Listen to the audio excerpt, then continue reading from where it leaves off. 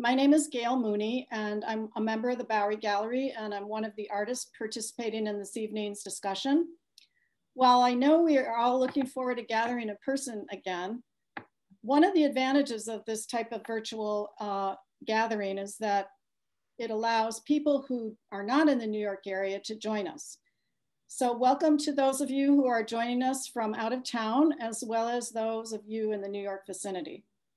Both the exhibition as well as this evening's panel explore the meaning of the creative process. Process typically refers to the materials, mediums, methods, and techniques that an artist employs in picture making. However, tracing as it does the artist's journey from a work's initial inception to its finish, process reflects every thought, feeling, sensation that goes into making a work of art. As such, we would like to suggest that process itself embodies meaning. Through this show and this evening's panel discussion, we wish to invite the viewer to delve beneath surface appearances, to reflect on the multiple meanings of the process of discovery that marks the artist's journey toward, as Matisse put it, that condensation of sensations which constitutes a picture. Tonight, you will be hearing from 5 of the 11 artists in the show: Kamini Avril, Tony Serio, Rachel Siporin, Grier Torrence, and myself. After each of the 5 artists has presented, there will be a time set aside for you to ask questions. We look forward to hearing from you and hope that this evening's presentation will generate a lively discussion on the theme of tonight's talk and the works that you will be seeing. You should feel free to put your questions in the chat box at any time. Alternatively, you can wait and pose your question later by raising your hand during that portion of the program. The 11 artists in this exhibition represent a wide range of themes, motifs, and approaches to picture making. Yet we would all agree that our process engages us in an open-ended process of discovery that often yields unexpected and surprising results. So by way of introduction, I want to begin by saying just a few brief words about the 6 artists who are featured in the exhibition along with us, but who are not participating in this evening's panel. So this slide you are seeing now is 2 works by Deborah Kahn. Deborah Kahn describes her process as one through which she continually draws and weaves color planes across the canvas. Through this process, figures begin to emerge and coalesce into groups of figures that inhabit a believable world, such that, as Kahn puts it, the fiction suddenly becomes real. Next slide, please. Jeremy Long is interested in the intersection of different spatial worlds. He values thoughtfulness over excitement and poetic meaning over novelty. In the image on the, on the right, entitled Family Group Number 3, the 2 figures in the foreground, as opposed to the one seen through the doorway in the background, seem to occupy the same space, yet they seem worlds apart, each lost in his own thoughts. In the painting on the left, entitled Emerson's Study, the angularity of the composition, how the figure's left arm echoes that of the triangle behind his head, for example, seems to amplify his state of mind. Those of you familiar, next slide, please. Those of you familiar with Lynn Kotula's work associate her primarily with her still lifes, serene and quiet distillations of color and light, typically done in oil. In these drawings of her cat, the artist says that working with ink, which does not permit for erasure, more fully allowed her to work with greater spontaneity, permitting her to enter more fully into the experience of her cats, who she discovered are in a state of perpetual motion. The drawing on the right captures the shifting positions of the artist's kitty, while the cat in the drawing on the left would appear to be at rest. The drawing captures its quivering state of restlessness. And just to let everyone know, Lynn Kotula's work will soon be featured in a 1-person show on the Bowery Gallery website. So please keep your eyes out for that. Next slide, please. These two paintings by Mark Lewis are part of a series he refers to as street fiction pieces, through which, excuse me, through which he endeavors to capture the mystery of the human experience revealed in paint, surface, subject, form, light, space, and color. These paintings reveal the artist's keen observation of his surroundings, as well as the state of mind provoked by these street scenes. Next slide, please. In these two paintings by Younghee Choi Martin, these are based on the myth Orstia from the Aeschylean trilogy. Martin describes her process as one of constant revisions and searching for forms that feel right. Through the various layers of paint, the narrative of this myth acquires nuance, depth, and meaning. The alternating color schemes of the two paintings reverberate with different feeling. Next slide, please. Naomi Nemtzow characterized her process as one of seeking relations of color and line that carry meaning. Her three studies in the exhibition, after Bellini's St. Francis in Ecstasy, two of which are represented here, reveal this evolution as Nemtzow moves from understanding the painting's underlying structure and color palette, culminating in the luminous collage on the right, which represents the outpouring of awe, wonder, and grandeur that was the culmination of the saint's life of holiness. I would now like to introduce our first panelist, Tony Serio. Okay. Thank you, Gail. You can hear me, right? That's okay. Just nod. I'm Tony Serio, and thanks for joining us for our talk today. I'm going to take you through my process as related to 4 landscape paintings. The first one is called Summer. When I first moved to Washington Heights, I would come down to the riverside and see all the people from our community who on the summer weekends would hold their gatherings there. And I felt compelled to work in a series of paintings that celebrate that activity.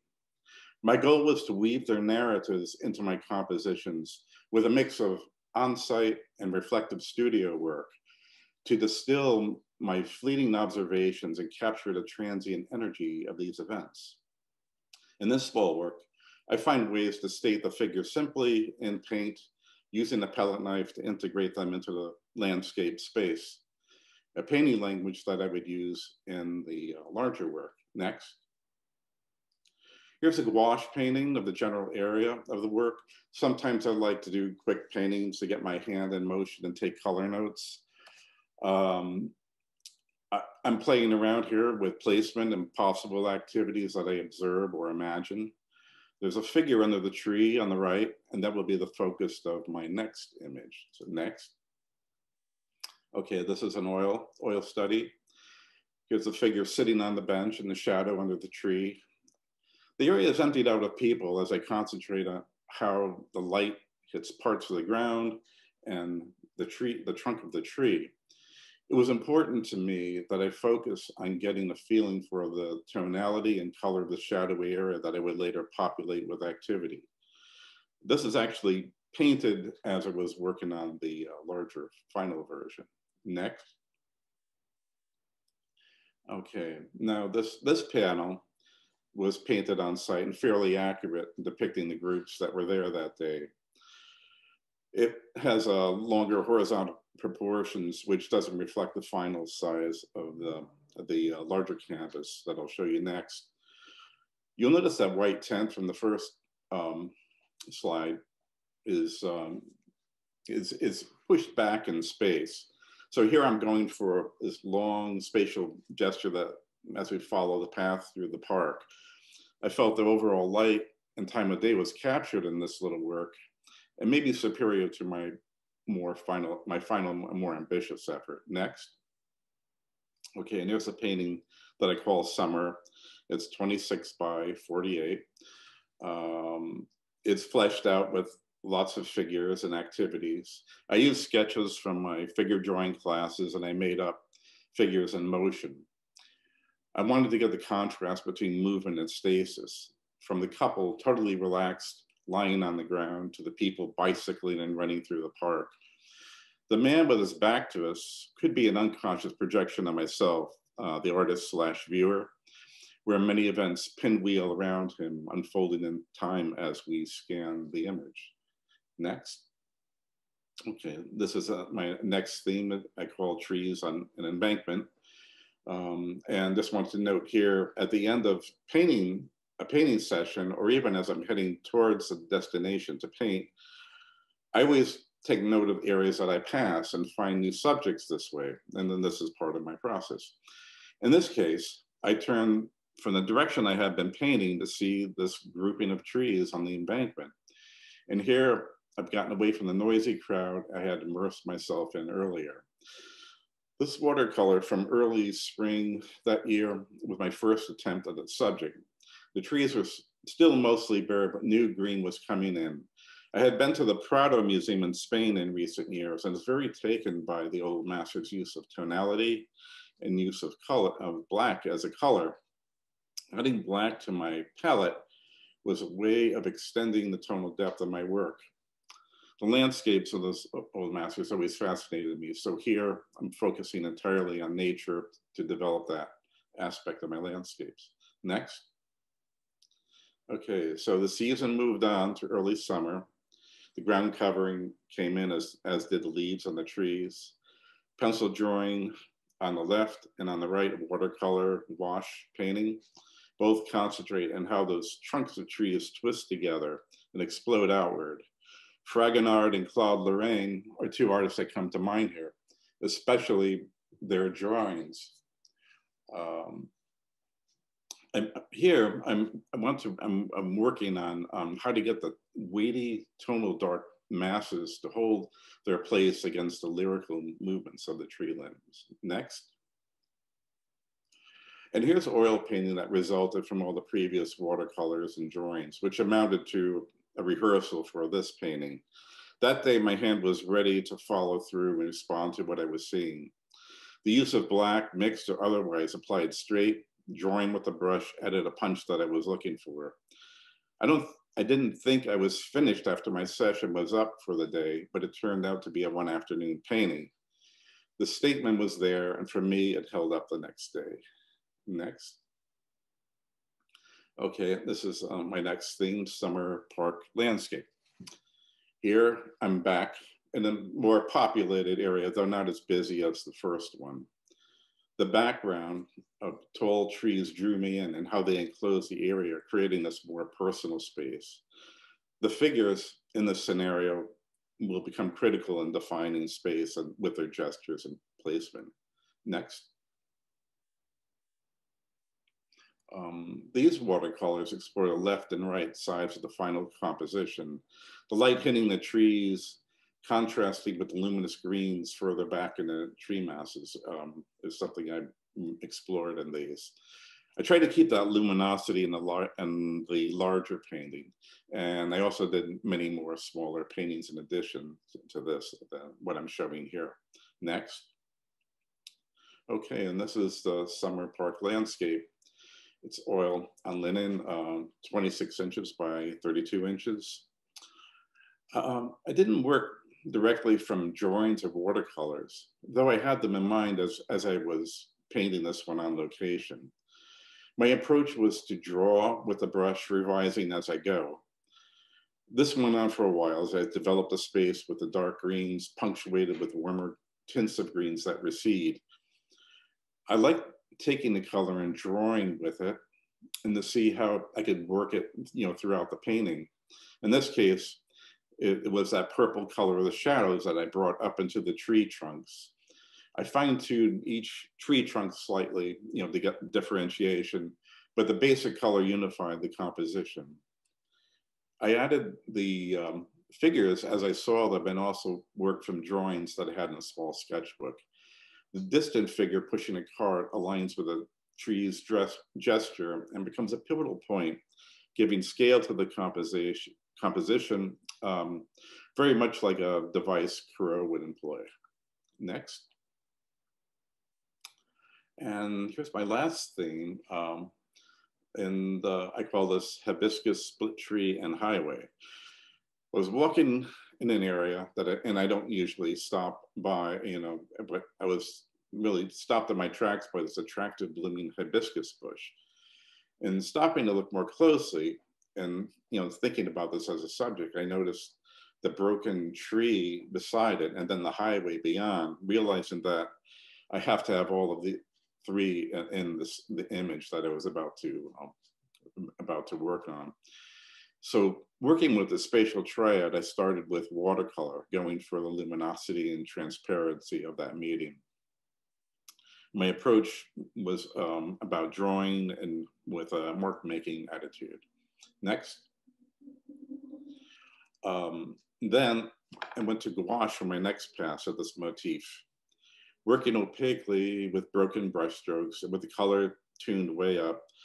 Gouache is intended to be applied in flat areas, but the way I like to use it, I would like to use it the way I use my oil paints, with a certain kind of physicality. The rough watercolor paper helps, to keep my brushstrokes open, and the fact that it dries fast allows you to work over the colors quickly. However, I wasn't completely satisfied with this approach or with the color range, but it gave me a feel for how I wanted to travel through these trees into that obscured area beyond the dense mass of foliage. Next. Okay, so this is the oil painting version of this subject. So as this painting developed, it went to a darker tonality, and going for the weightiness of the masses of leaves that I admire of the old master paintings. However, I defined the movement of spatial planes with a palette knife in a more modernist language. After I stepped back, I thought of Pizarro's earlier work, which I always felt akin to. One of my main interests in this painting is the patch of light in the foreground, which travels behind the hibiscus hedge and is seen emerging above the hedge in a burst of light on the tree in the background. The highway is also more visible here and firmly planted behind the barrier of foliage, making it another visual lead for us to explore that space. So this was my moment of discovery in this work. And that's my talk. And I'm going to turn it over to Grier Torrence. Thank you, Tony. I'm very honored to be sandwiched or nestled in between Tony Serio and Rachel Siporin. I've known both of them since 1978, and I think in some ways I wouldn't be here without them. And that is part of what I think of as process. Relationships, the kind of empathy and inspiration that other people, other artists provide, that we share in, means a lot to me. And literally process just means to go forward. And that kind of dynamic helps us move forward, I believe.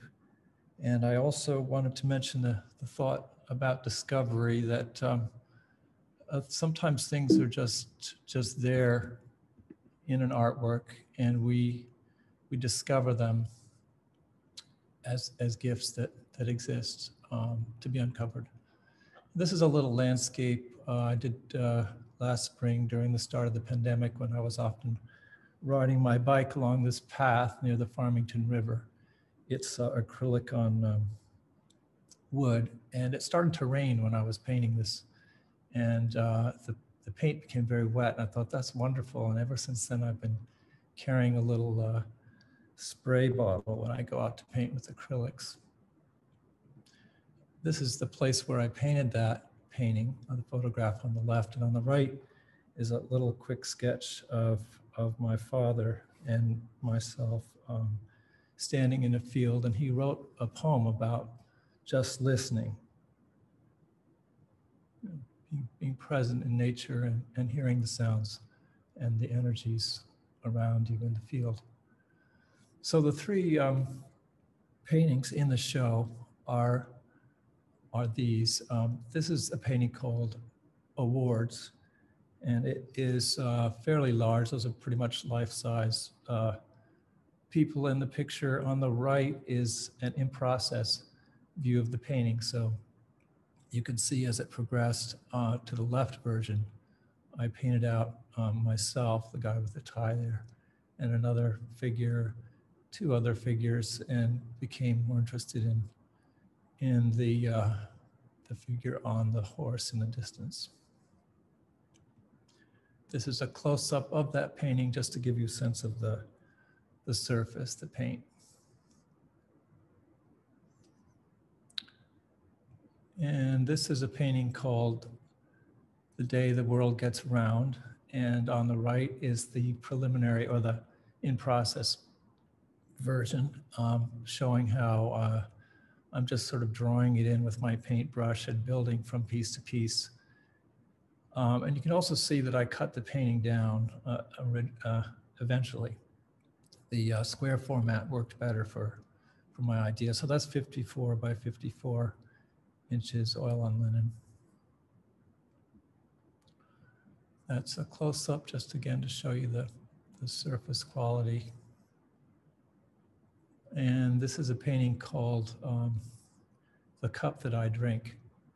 And on the right is the final version. On the left, it's still populated with characters who needed to be taken out in order for the light really to be central in the final painting.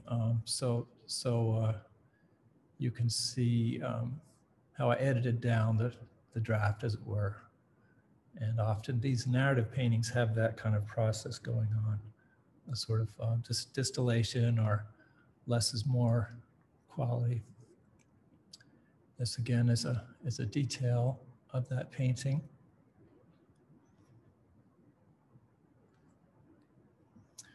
And this is a little page from my journal, and I put this up only to share with you that my daily entries in my journal are a big part of my process.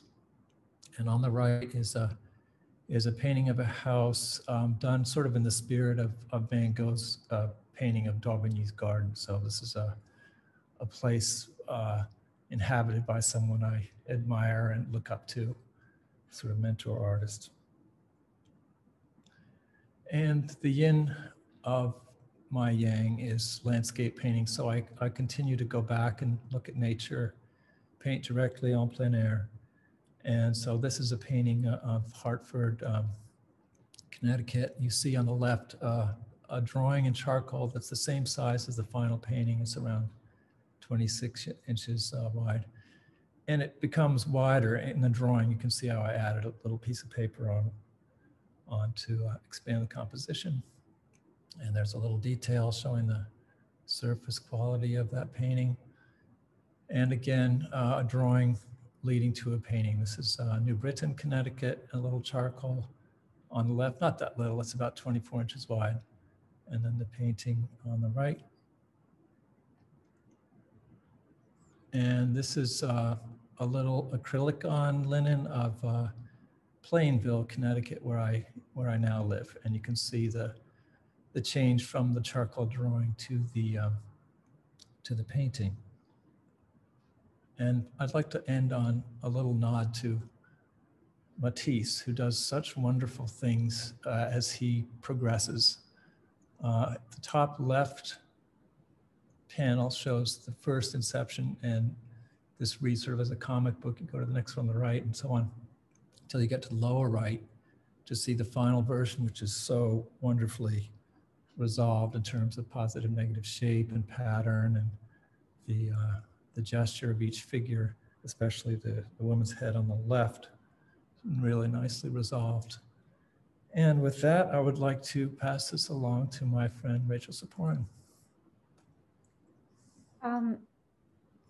Greetings. It's been a pleasure to participate in the Process of Discovery show, but also to be on the panel and to really connect with the other panelists' process, which sometimes really overlaps mine and is sometimes quite different. But it's been a wonderful thing to share with my Bowery Gallery friends. And listening to Grier and Tony, in Tony's work, I just was very intrigued with his use of paths in the work, and the earlier work that had kind of an eye level path moving back, and then the later work where it's so lush, but you're let in, but you can't go any further. I just found those paintings very rich. And in Grier's work, because I am a narrative artist, I really understood how he, in trying to tap into the narrative, would remove figures, add them, move them around. I really understood that. In participating in Process of Discovery, I chose to show work that was very different from any process that I have used in my work in the past. And usually my work connects more to what Grier and what Tony were talking about in terms of starting with a drawing and many revisions of a work. But in the dry points, there was a spontaneity, and immediacy, and a no going back approach, which was very different for me. I started to do dry point. I had been working on a series of etchings, but because of the pandemic, I could not etch them at school like I usually do. I have a Charles Brand press in my studio that I print them on, but I couldn't use hard ground and draw on it the way you would with an etching and then etch it in ferrochloric acid at school. So since my approach to printmaking is very much through drawing, I decided, I think I'll try some dry points. And I've always admired the kind of richness of a dry point, the softness of that you can see in some of the marks. It's a kind of soft edge. And at the same time, my dogs were very obliging and they became the perfect models. I would walk them across the street and they're very stick obsessed, throw the stick in the water, and they would immediately, they're both border collies, they would immediately start to play tug of war. And I would bring my iPhone with me and I would click some pictures to try to get the moment. Next, please. Thanks. So it's kind of funny. I just started doing dry points and I was very intrigued as to when I would pull a print. And I think as a printmaker, there's always a sense of discovery in the process, in that the work is reversed when you pull the print, when you run it through the press and you look at it. So there is always an element of surprise. In this case, I was very surprised by the rich darks that I saw and the very gestural quality that you could understand the movement of the dogs without knowing a lot of the specifics. At this point, as I prepared for the talk for the panel, I decided maybe I should look up something about dry point. It's really kind of funny to do that at the end of the process. But I picked up my Gabor Peterdy printmaking book, which is really the Bible of printmakers. And it was very interesting. I started reading about dry point and learning some interesting things about it.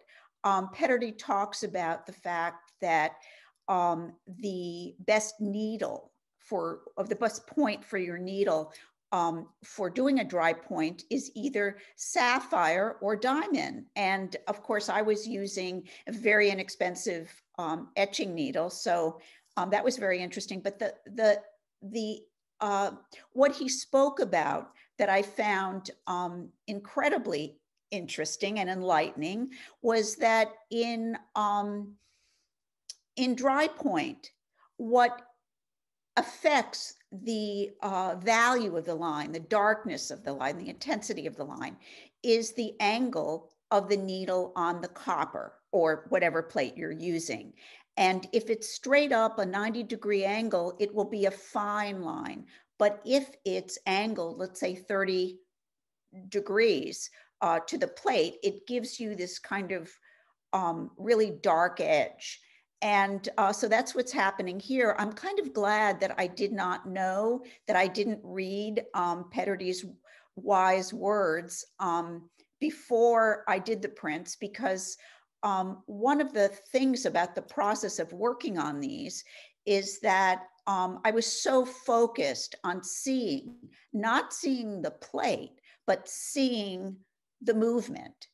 And so I think that the gestural quality, the darkness of this print really happened in the process of seeing. Next, please.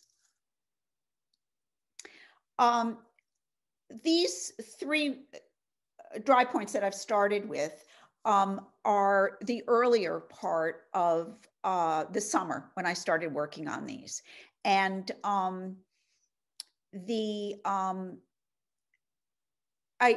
I focus more on what the dogs were doing than on the environment of the water.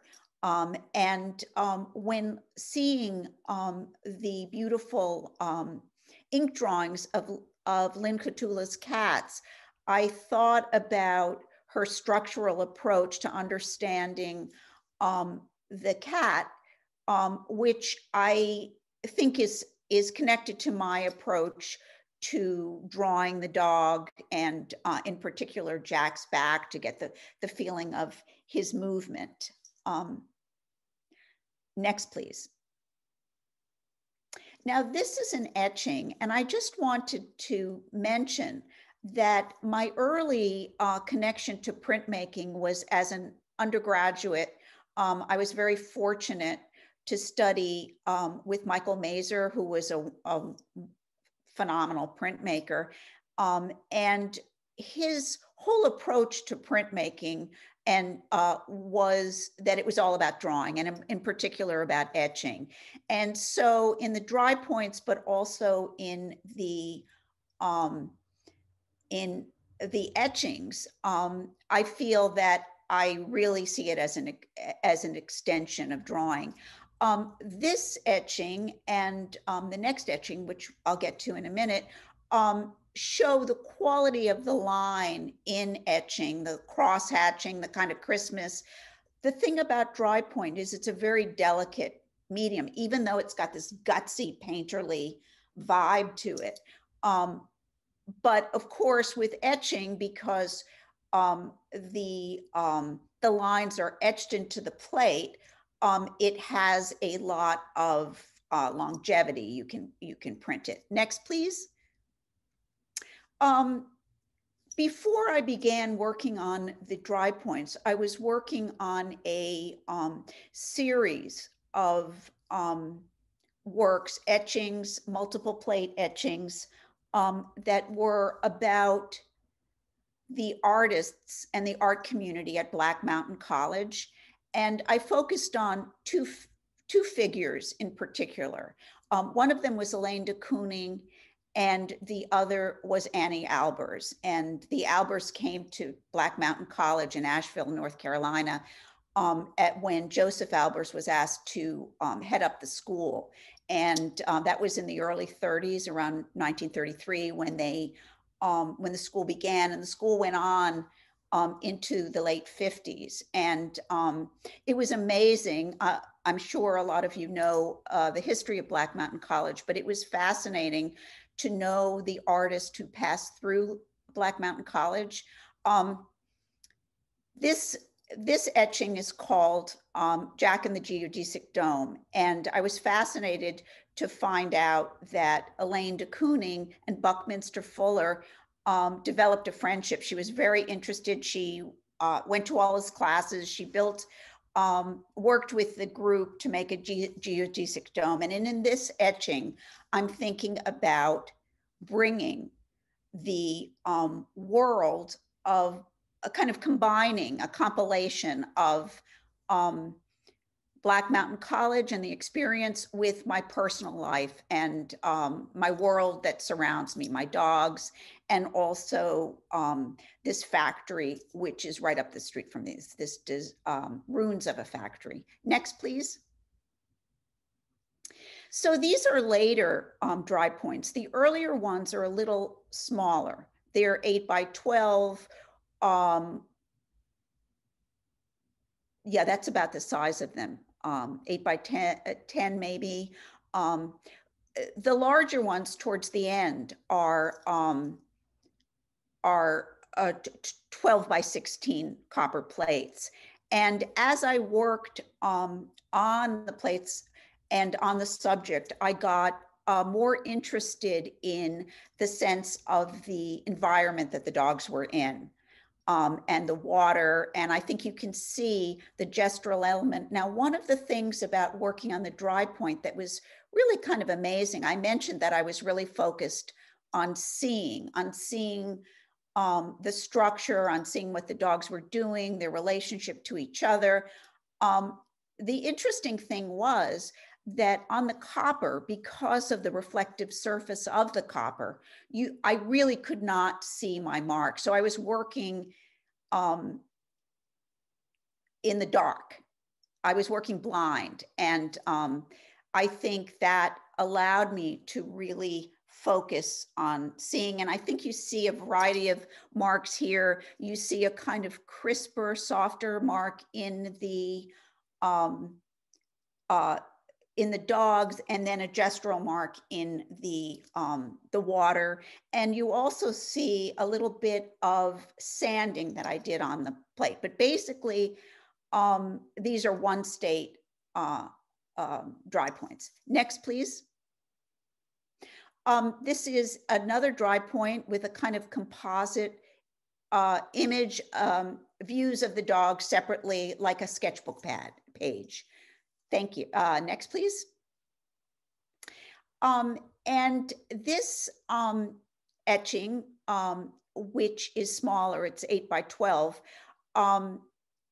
is kind of it's included in the show, and it's kind of an interesting end page to the series of the tug of war, because in this scene, the dogs, it's the first time that the dogs aren't fully engaged with each other, but are transfixed by this boat. And I think I stepped back and got more of a sense of the environment and the water. It's on the Connecticut River. Next, please. This is my last image, and it shows the way I work with etching.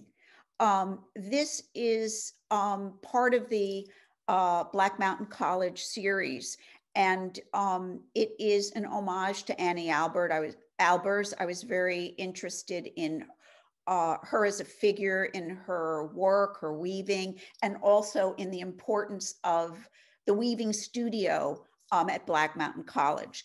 This is made up of 3 plates. The key plate is the kind of red oxide with the head, and also there's a antique device for weaving on that plate. There's also, I don't know if you can see, there's a kind of dark purple. That was the second plate, and it was a soft ground. I pressed string onto it, and also some screening. And the third plate is the green, and it had the landscape elements of Black Mountain College in it. So you can see that that process that I usually work on with the multiple plates is the printing is it takes a long time. I sometimes vary what plate is printed first, and it's quite different from the dry points.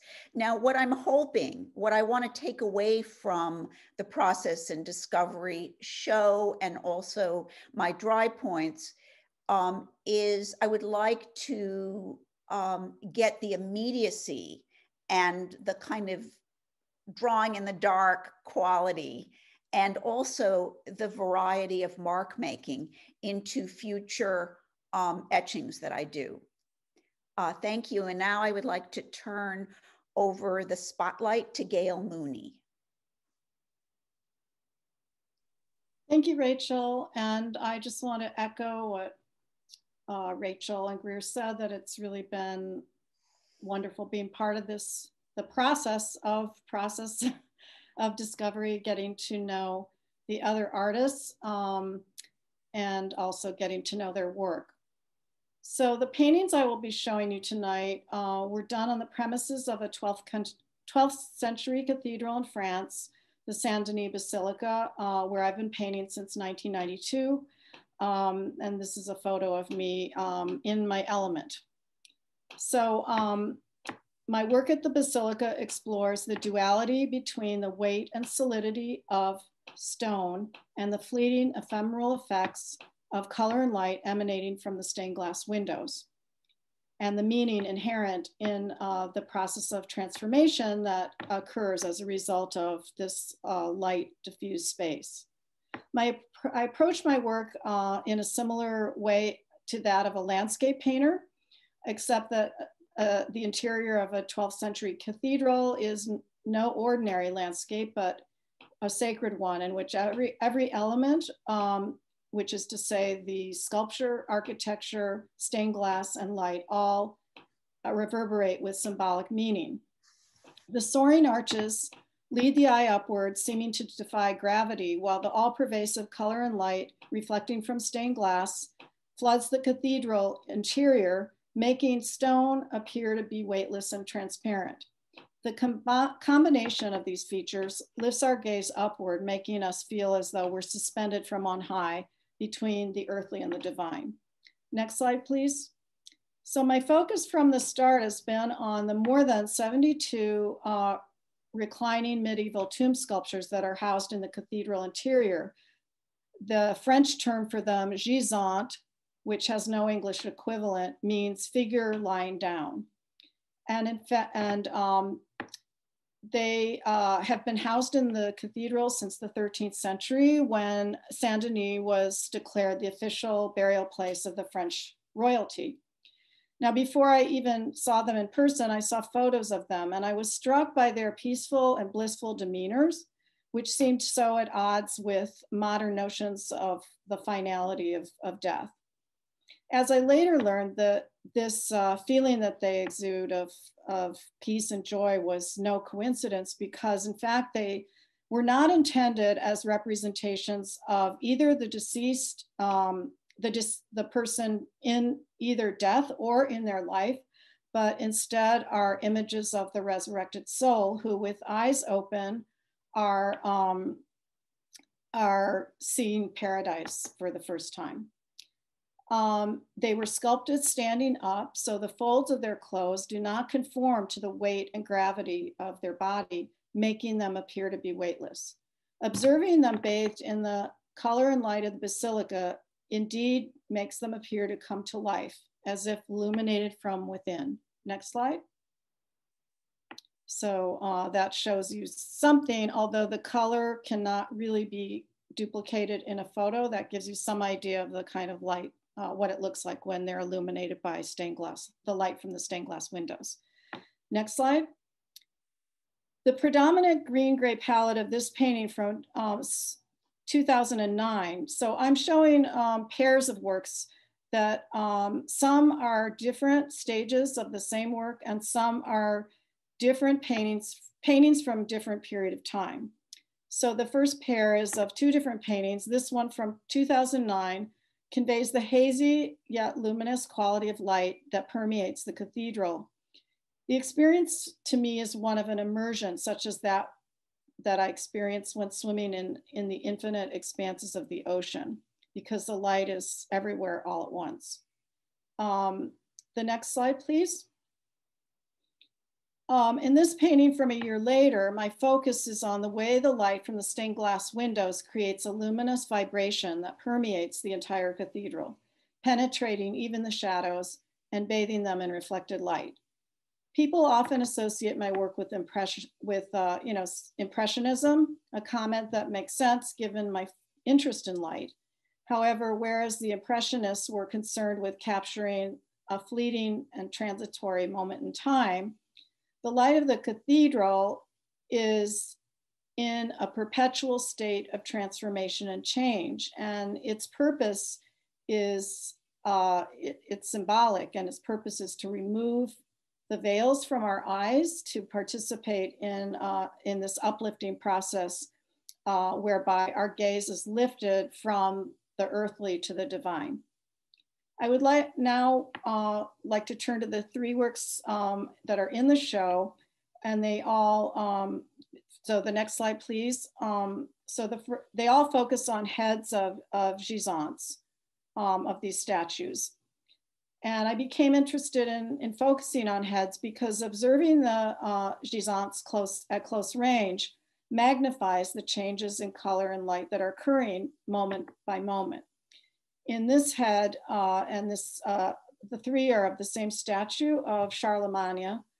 My focus is in this painting from 2010 through 2011, that's to say I worked on it 2 different years, is on the monumentality of the head and the effect of light on the stone. The next slide, please. In this painting from 2018, my focus is on these nuanced changes that are occurring moment by moment. And to me, concentrating on the shifting color kind of transforms the paint process into a form of meditation and contemplation. Next slide, please. Now this is 2 different versions of the same painting. So the one on the left, actually that painting is underneath the painting on the one on the right.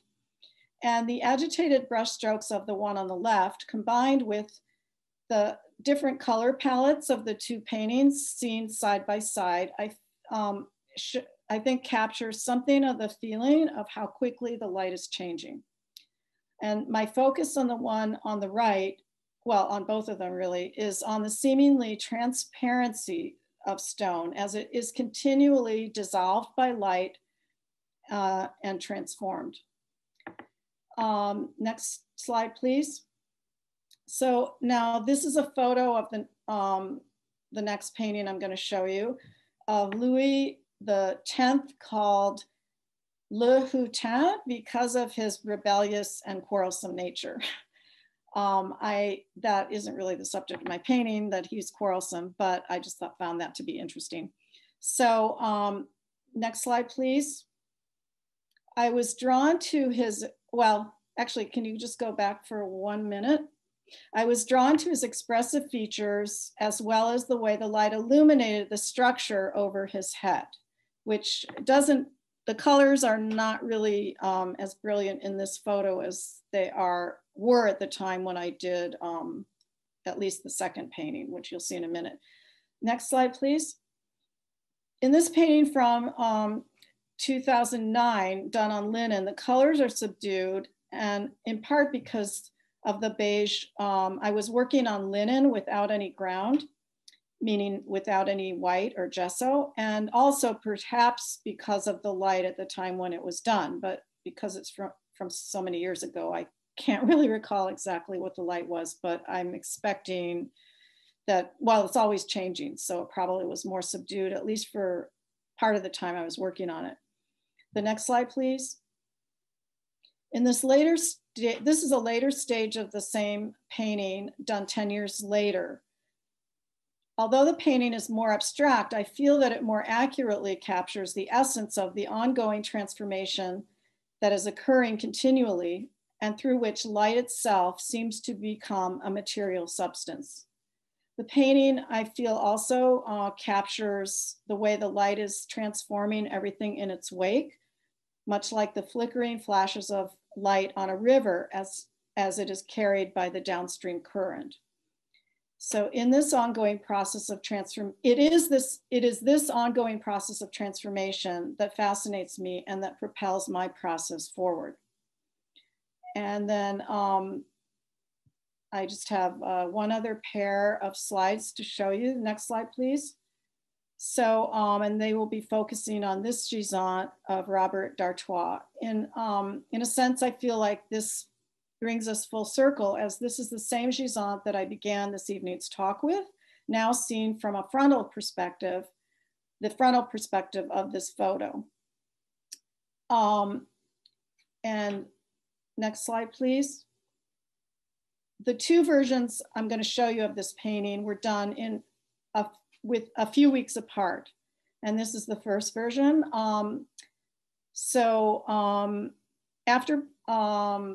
After, and then the next slide, please. After putting this is the same painting, and after putting this painting aside and storing it for a few weeks, one day I saw this amazing light and I took it out, and I was struck by the quality of light, and it made me suddenly see the subject in a new light. I repainted the painting from start to finish.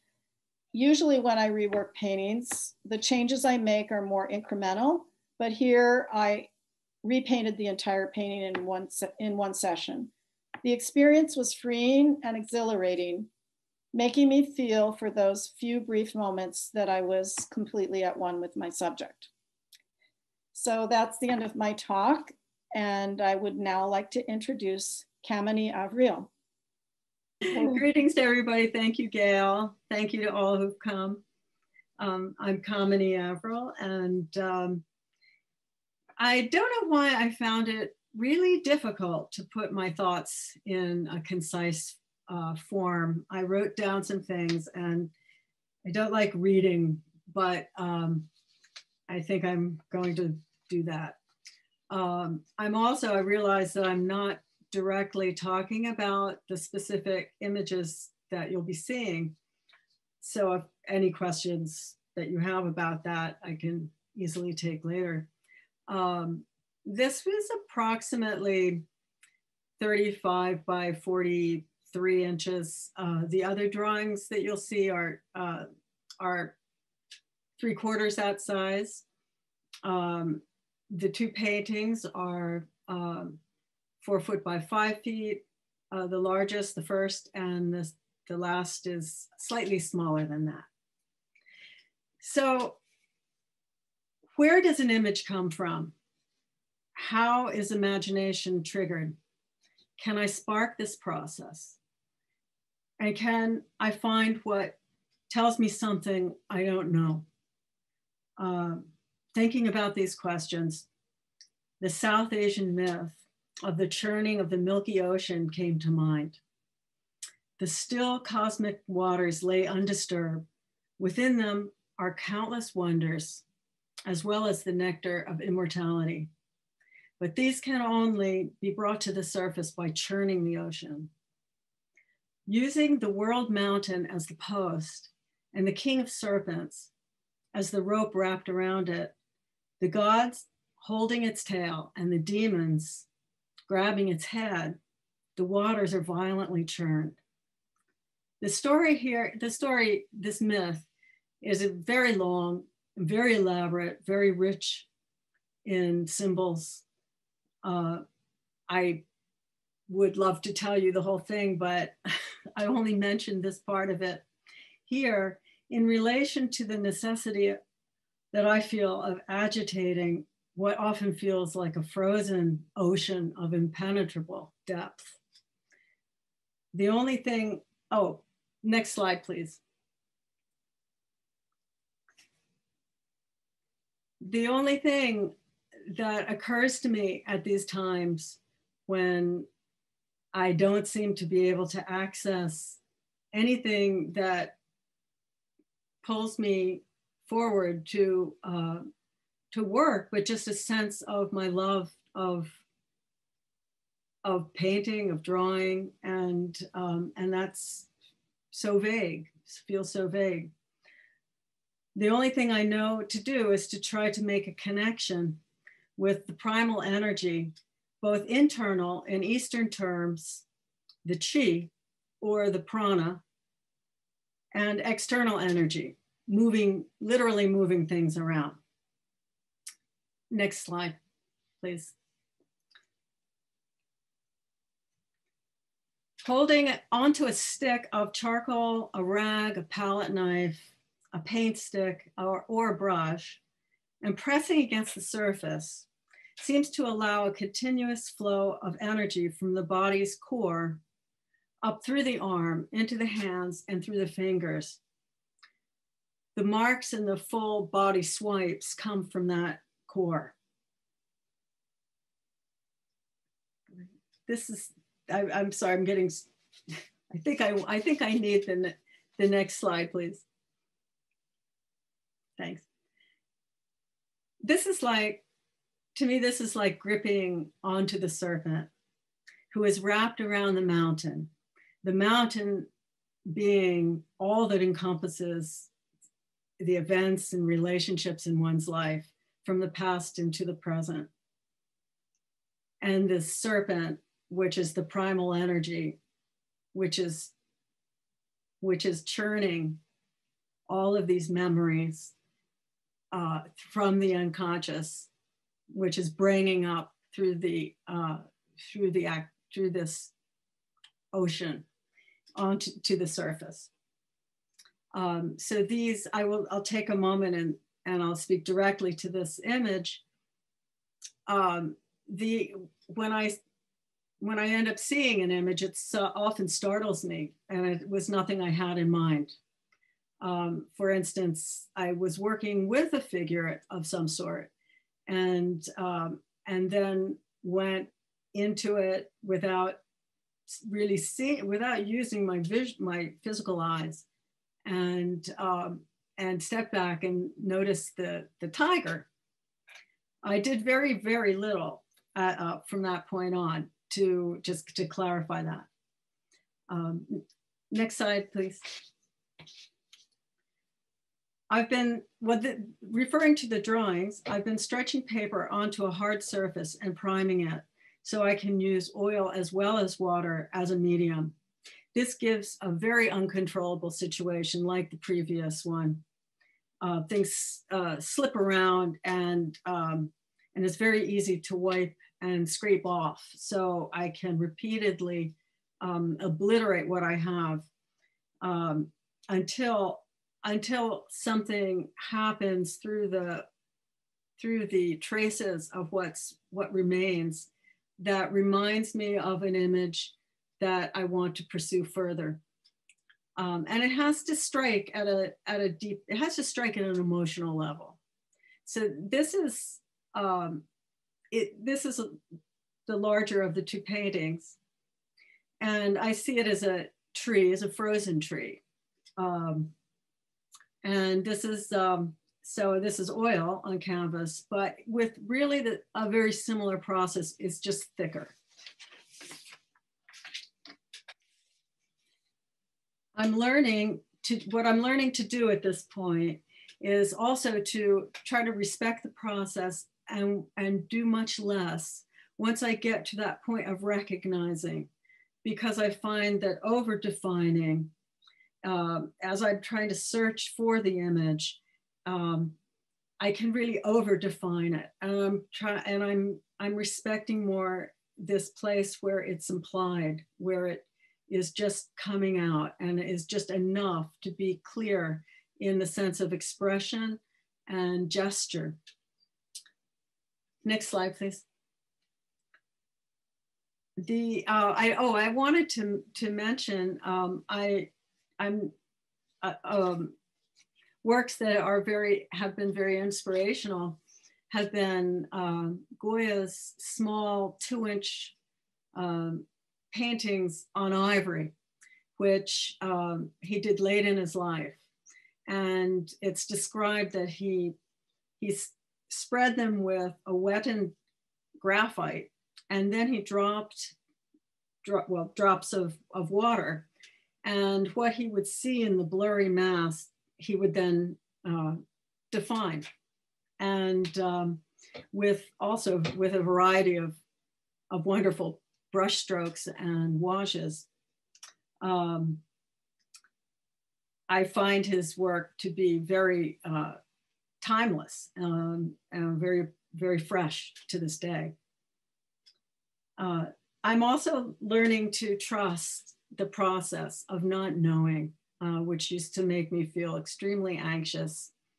And because it can take time, it can take weeks. But what I'm learning is that the more open I become and the more relaxed, that something does eventually come through. This is called Carried Away. And I painted it right before we all heard about COVID. But it spoke to me a lot of grief, but also not just of a beautiful state somehow. I'm not always sure. I can't just necessarily describe what they are. But I'd like to leave you with a quote I recently came upon by Kafka. "You do not need to leave your room. Remain sitting at your table and listen. Do not even listen. Simply wait. Be still and solitary. The world will freely offer itself to you to be unmasked. It has no choice. It will roll in ecstasy at your feet." Thanks.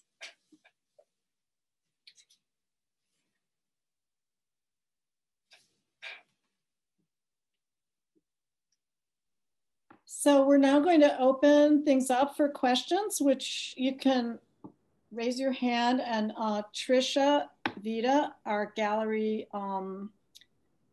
assistant, who we would not function at all without, who's essential to everything we do. She's going to be fielding the questions. So take it away, Tricia. Okay, so if anyone has any questions, you can either put them in chat or you can just raise your hand and unmute yourself and ask your question. Who has the first question? I'm gonna go to, we have 3 screens. Let's see. Okay, Anne asks if you can scroll through the images again. Can we do that while we're doing the questions?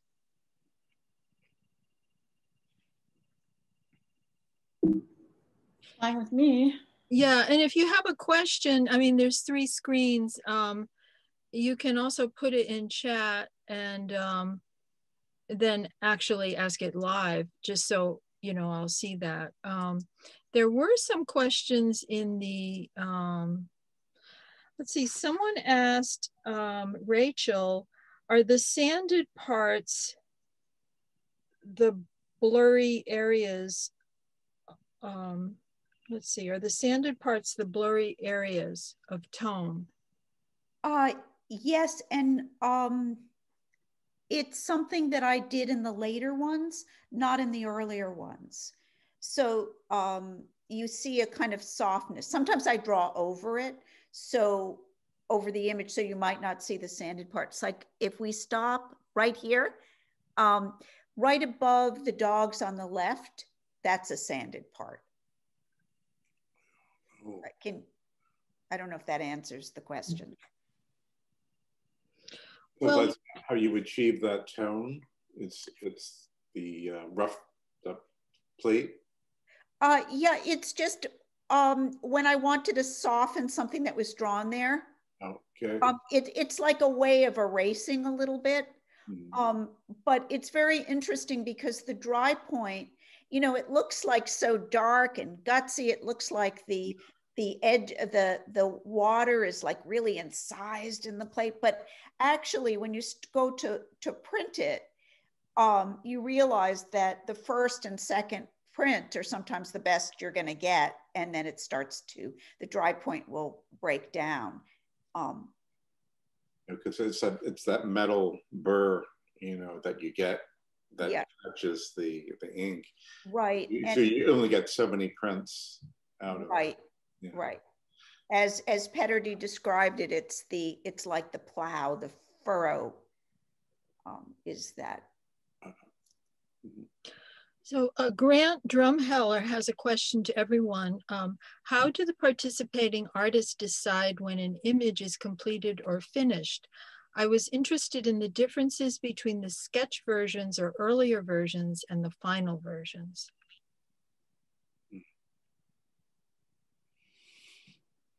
Okay, who wants to answer that? Maybe we should go in order. So Tony, do you want to go first? Okay. As I said, I mean, there was one particular painting where I made a point of saying that it was finished. You know, I mean, I really felt that that one. We just went by.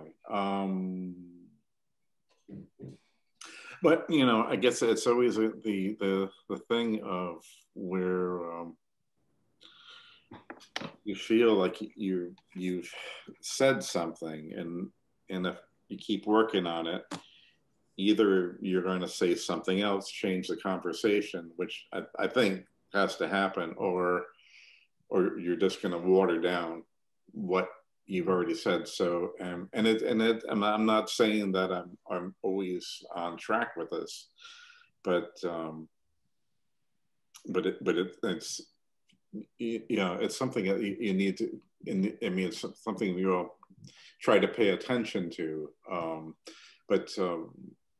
My way of, I mean, if I'm working on a longer term painting, I always have to find ways of getting back into the painting. So there, and it may mean making a change, or, you know, doing something else. So something different, or maybe a different angle or whatever. But that's just the way I found that was helpful for me in working out my paintings. Other than that, with something like the watercolor we're looking at now, it's really about trying to get a freshness, trying to get immediacy. And it's one of the reasons why I concentrated on watercolor, especially this past, it's been over the years, but especially this past summer, trying to, you know, have it teach me something about that. So Grier, do you have a?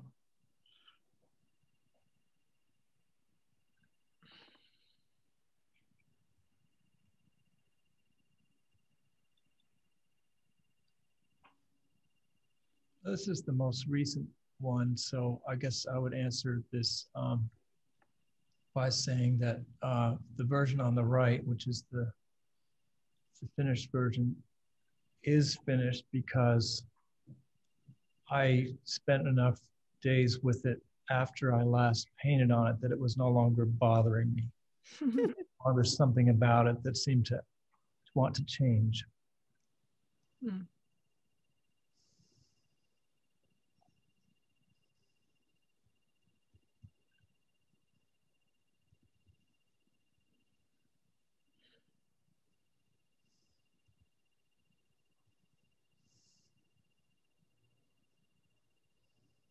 Rachel, did you want to say anything about that? Well, I think the question is a great question. It's not that connected to the dry points that I'm showing, because they are immediate. It's a different process for me, you know. So I mentioned that I found that I printed it and I didn't want to rework it, which is completely different from the way that I work, you know. And the surprise was very great, because as I was working on it, I really couldn't see what it looked like. So I think that gets to the point that so much of the time I'm looking at something and I'm, you know, it's like I'm in it. I'm in the painting, I'm in the etching, and you know, it's a process of, I need to move this over here, or I need to darken this over here. And then you get to a point where it's like your energy is spent. Although I think, I know there's a story about Degas that people would not like to have him come over at their house if they had some of his owned a painting of his, because he would always want to borrow it back and work on it. So, but I understand what Grier is saying. You know, you get to a point and sometimes you have to turn the painting to the wall, not look at it, or the print, put it away, and then you have a fresh start. But a lot of times you get to a point where you have nothing more to say about it. You can't make it better, you know, and you're no longer in it. So, but I think that the dry points for me were just a different process completely.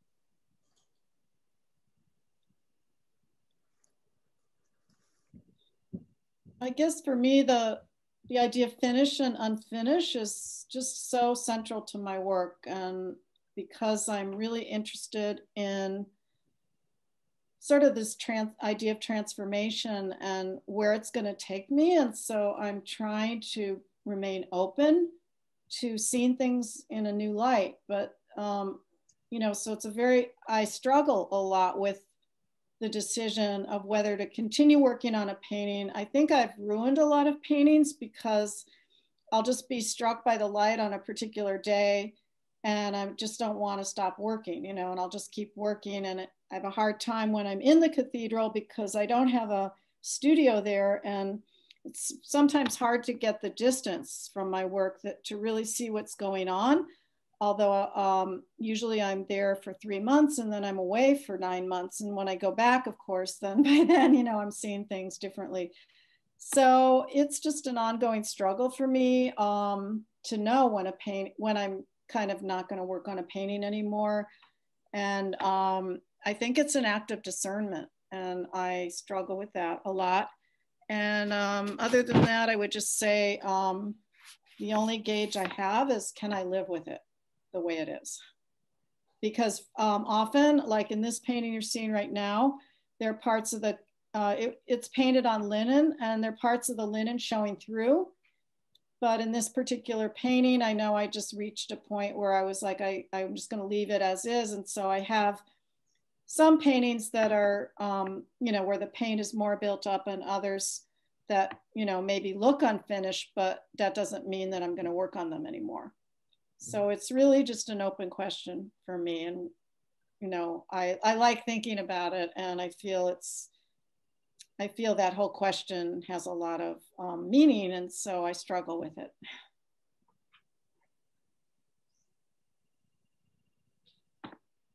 We have 3 more questions. Let's see, there's a question from Matthew Lopez who's asking, what's more important, process or result? Who would like to answer from the panelists? I'll answer in one word: process. For me, I'm completely, that's what drives me, is the process. And maybe to a fault sometimes, because as I said, sometimes I don't know how to, feel like I know how to finish a painting. but I just love the process. And because I find it's, well, you know, I find I equate it with learning. And so I feel there's always something new to learn. And so, you know, that's what really drives me is that process of what, you know, what else can I learn from this experience? So I have a much harder time with deciding something with the result, because I rarely am happy with the result. So there's a question for Kamini. It's from Colleen Franca. She asks, you said you work until you feel something emerges for you. Does that mean it has to be something figurative, or do you ever arrive at an image that is abstract and that is what resonates? And that's a good question. And it's one I ask myself all the time, because I'm constantly questioning what I'm, this restless sense of looking for, like what is one looking for? And all I know is that point when what is really very abstract up to this point kind of coalesces into a forms in space. May not be a figure, or could be an animal or bird or landscape element or element of the atmosphere. But when it coalesces into something, I have a palpable sense of a world that I can enter. And with all of the well, almost like a story or a narrative that doesn't progress in time, that just stays still. And I have such a greater sense of rapport with it. And that connection, I think, is the thing that really pulls me in. So I think that the figurative or coalescing into a kind of world with elements that I know from this world, I think that is important, and I don't think I would or could leave it as an abstract, completely abstract painting. Kamini, someone else also mentioned, Jan Freeman said, Kamini didn't speak about knowing when a painting is finished. Well, and about and also with the aspect of the sketches, I don't usually do, I haven't for a long time, years, done like a sketch and then a painting from a sketch. The sketches kind of, as it were, are all underneath the final thing. And how I know when something is done, there's a couple of different ways that can go. One is I might just stop. I might just stop working and I just stop. I don't know what makes me stop. And another way is it has a rightness on a formal level. It has a kind of balance, a kind of knitted togetherness, and then I like what was said about if you don't feel like you need to keep working on it, that's another way too. Thank you, Kamini. We have a question from Petey Brown for Grier. Petey asks, do you know at the beginning that you will be whittling away many of the images? I don't really know anything at the beginning, and the whole thing is to know something. I mean, every painting seems different. It often happens that I do whittle away images, but I don't have a pattern or an expectation, really. It's a mystery, and that's what's so exciting, isn't it? And it's fun to discover something. Thank you. let's see. Gail, Barbara Grossman asks, what are the sizes of your paintings, especially the heads? Well, the 3 that are in the show are, I don't have the exact sizes right off the top of my head, but they are, gosh, I'm sorry, I don't know the sizes right off the top of my head, but gosh, I want to say, I'm just guessing really, maybe 15 by 20. And then the next head that I had the 2 different versions of is quite a bit bigger. And I would like to do large heads. The problem is, you know, this is a major tourist place and I'm blocking people's view, setting up my easel literally right in front of the statue. So it does limit, you know, how large I can work. I mean, if it really, you know, if I had the whole place to myself, I'd work big, but it's really not possible to work that big when you're in a public. I mean, it's a museum. Do you work away from the subject as well? No, not. I mean, I do other things besides this, but when I work only. I only work there because my subject matter is the way the light is continually changing and transforming, and you know, my goal really is just to immerse myself in the experience of being there and see what comes out of it. So you know, not that there wouldn't be things to learn, you know, maybe working in a studio, but at the moment, I mean, that's my focus is the experience itself. So that's, at least for these works. I think if, you know, I'd be more inclined to do other subjects in the studio, because I guess I'm really interested in just where the experience is going to take me. So I don't really want to come in with any kind of preconceived idea of what it is I'm after. Oh. That's fascinating. Thank you. Okay, C.M. Grund has a question. You can unmute yourself and ask it. Go ahead. I'll unmute. Oh, thank you very much. Can you hear me? Yeah. Yes, very good. Do you find that the context provided by your life in other respects heavily influences your work, or do you enter into a special realm when you work on a painting? And this is directed to anyone who feels like they would like to answer. Well, thanks, Cynthia. Nice to see you, by the way. Good to see you, Tony. It's been decades. Yeah. Long time. Well, I would say for me, it is a special realm, and it's not, I don't always feel like I attain that, you know, when I'm painting.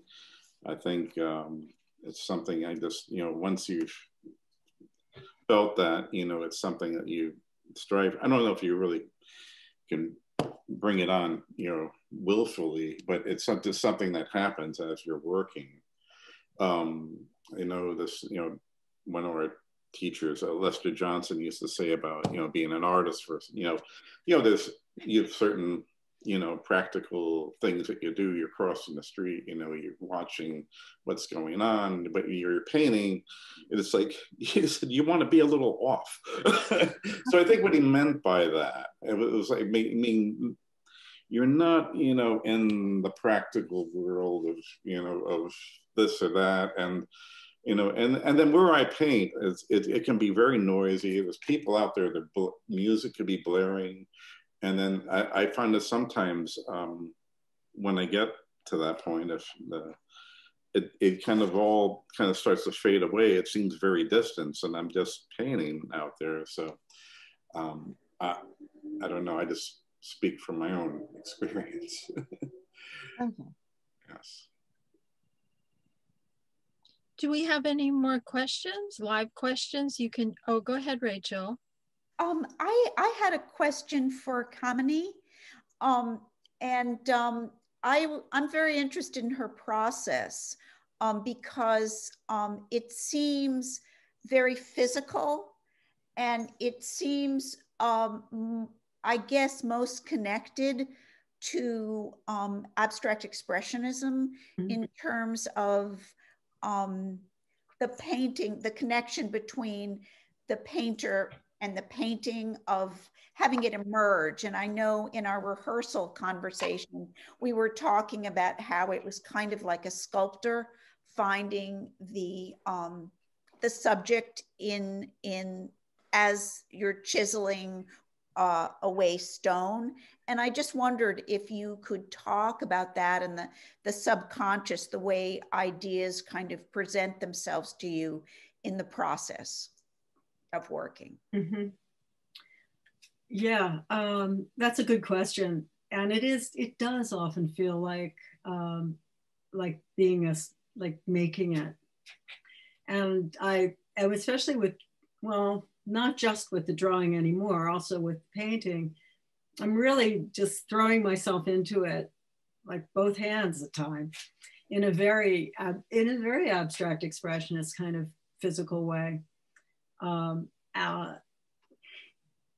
That's what I was talking about, was how the imagination does get activated, because until it's really flowing,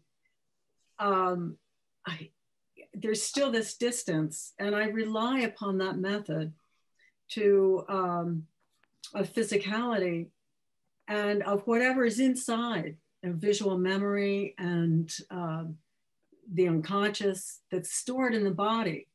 I rely upon that to bring out, just by happenstance, images that I will see and recognize that will propel me further. When things are flowing, then there can be more of this sense of the material actually making the images and the synchronicity with forms or spaces or the thing itself coming at that moment that you're up there doing it. And those times, I kind of like live for those times, because that's such a like kind of a magical feeling. Like this hand, like the white hand in the drawing that's up, that was like one of those moments I both recognized it as a hand, or I suppose it's a potential hand, and then made the marks that made it the hand. The face was one of those times that I was talking about, the back and forth of just moving very physically, maybe wiping it out, doing something again, wiping it, stepping back, and I see a face. I didn't make that face. I only, like, maybe I darkened something around one of the eyes, and maybe I darkened a little in some of the features just to bring it out. It's also my brother, who passed away a couple years ago. And I find that unconsciously images of him will come out like that. So I think I have a more and more a deep respect for the unconscious and for processes that circumvent knowing, and even, but anyway, that's to answer your question. Thank you. Oh, Colleen just typed in an interesting comment on that. She said, Kamini's process reminds me of a video I saw recently of Milton Resnick working. He kept wiping out what he had, and then other forms were reemerging. The painting changes about 15 times in a 30-minute span. Fascinating. It seems it relied on intuition and vision. Does anyone, if anyone has any other questions they would like to ask live, you can unmute yourself and do that, because we have 3 pages of guests, so it's sometimes hard to see a raised hand with the screen sharing. So if you have a question, go ahead. Cynthia has one. Or was that right? Your name's Cynthia, right?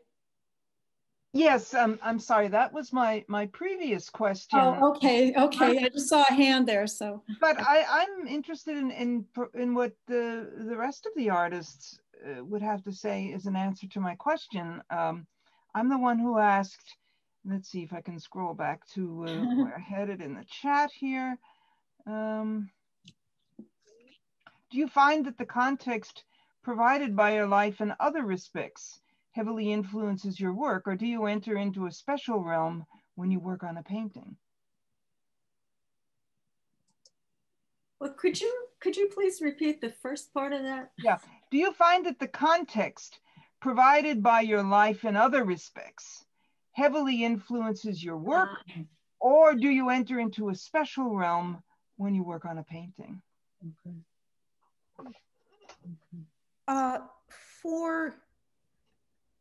For me, I find that very much my life autobiography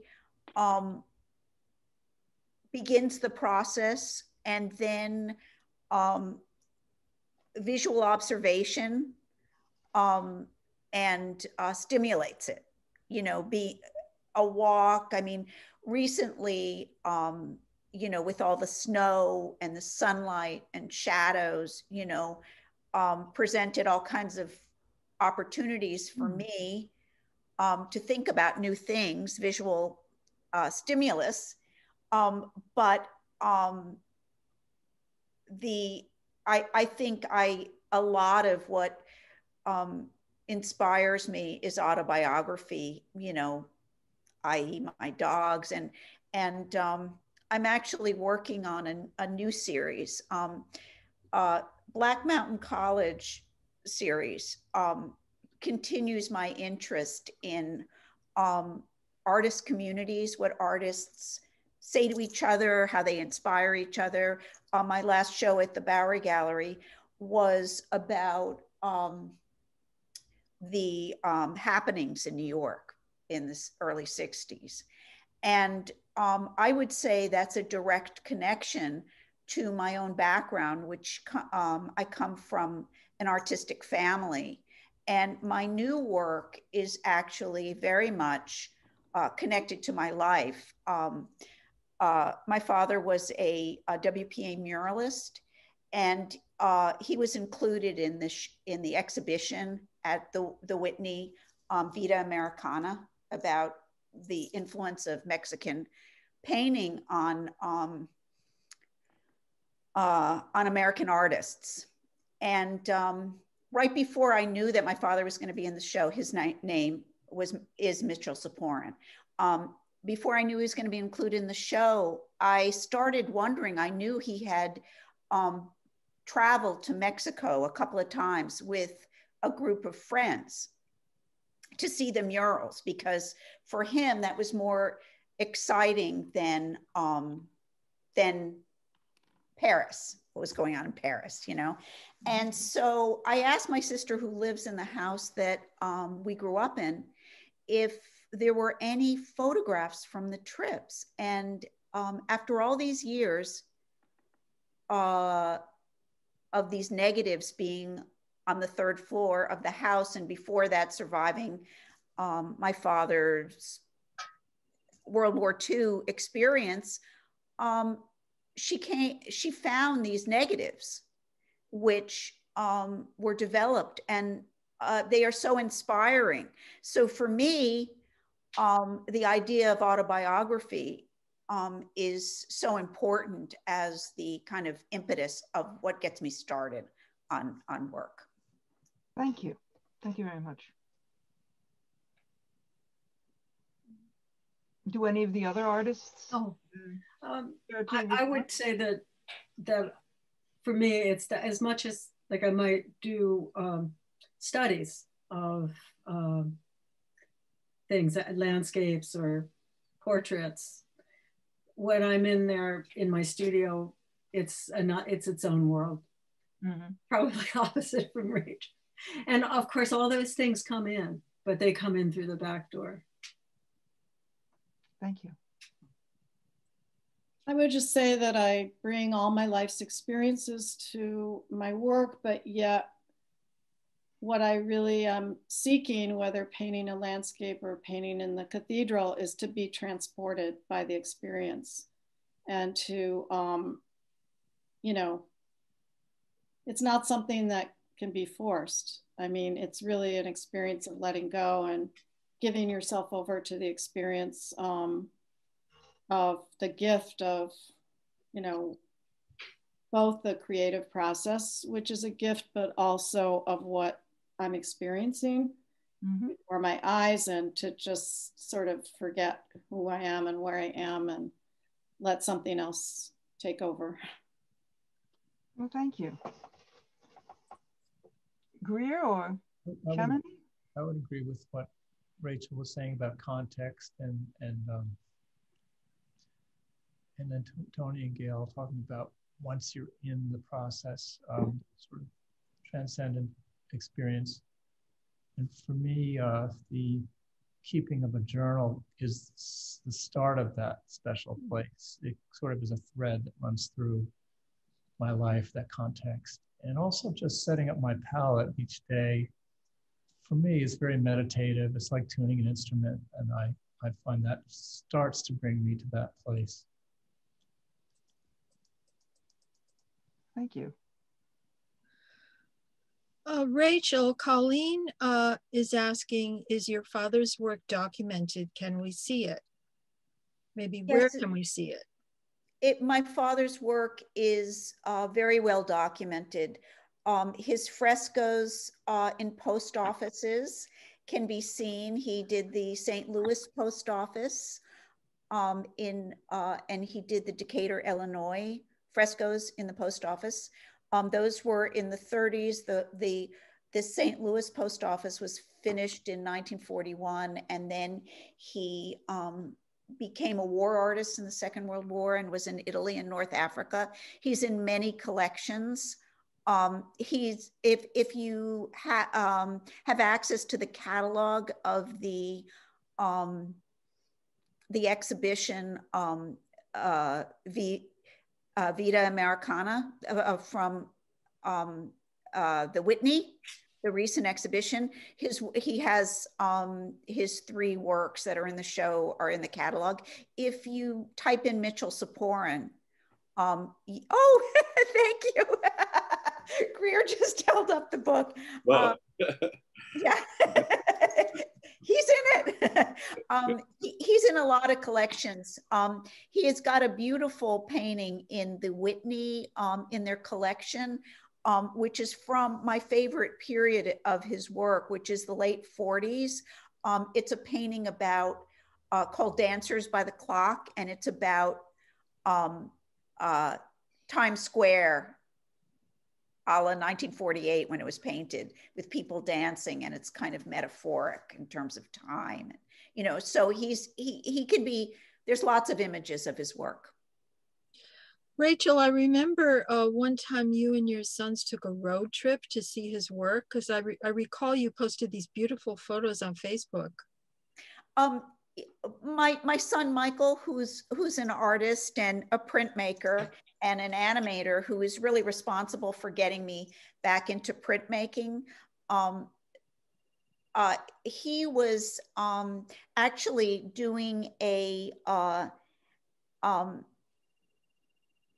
he was a visiting artist at Knox College, where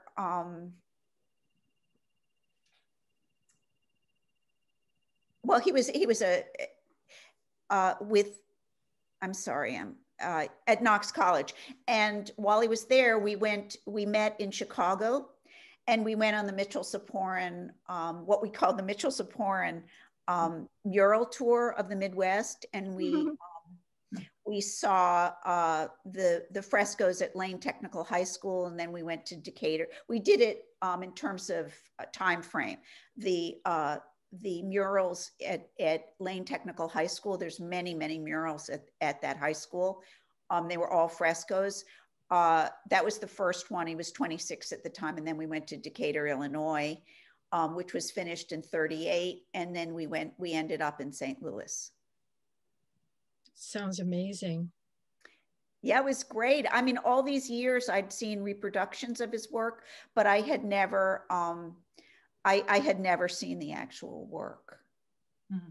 So it was really exciting. And it was exciting to see it with Michael, my son.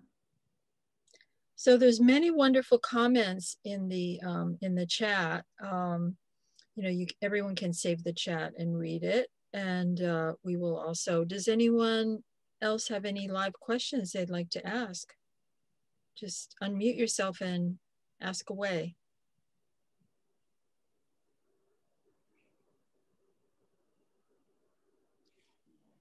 I guess not. So oh, you have one? Okay, go ahead. This is for Rachel. So you mentioned the happenings as a like it was your history. Or I was wondering about, you know, your relationship with the early happenings in New York. Well, actually, the happenings were not part of my experience. A lot of the artists that were involved in the happenings are artists who I am very drawn to, like Red Grooms, Jim Dine, and also Bob Thompson, who's an artist I love, was also involved in the happenings. And I just got really intrigued by, I guess, the period, because I was too young to attend the happenings, and it wasn't, you know, my father's experience. That was later. But I just found the sense of, well, I guess the old, the photographs of what New York was like, and the kind of spontaneity of the events, and the relationship of the audience and the participants, you know, where you don't know if the audience are really part of the performance or not. I was just very intrigued by, again, the kind of relationship of the artists to each other. And hey, that's what the Bowery Gallery is all about too. My father was in some of the happenings with Red and Bob. And so Jay Milder, his name is. So that was fun to hear. Oh, I've met you. Oh, hello. Did I meet you at CCSU or no? No. I don't think so. I don't know. Okay. So who was your father? He is Jay Milder. Excuse me? Jay Milder. Oh, fascinating. Yeah. So I was just curious. Oh, yeah. So what performances was he in? Oh, he was in the Burning Building with Red Grooms. That was really early. Yeah. Yeah. They were like the first people who did them.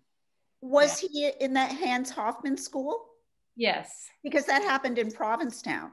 Yeah, he was in Provincetown. Oh, yeah. Cool. Yeah. Anyway, wow. But, yeah. I'm going to go look at the pictures.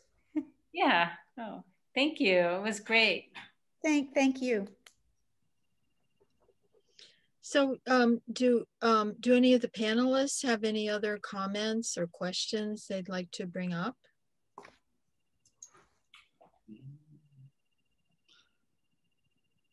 Or any of the guests? No, I just want to thank everybody for coming this evening, and it's been a wonderful conversation with all of you. And if you're not on the mailing list of the Bowery Gallery and would like to be, well, let us know. You can, you know, follow what all of us are doing and the other artists in the gallery, and there'll be more events like this one. So I just want to thank everybody for coming tonight. I want to do the same. Thank you all for attending. It's been a wonderful experience. Good to see all of you. Hopefully see you in person, not in the not too distant future. Yeah, somewhere down the road. Right. Thank you so much. It's been a nice process and a nice product as well, I believe. Okay, so yeah.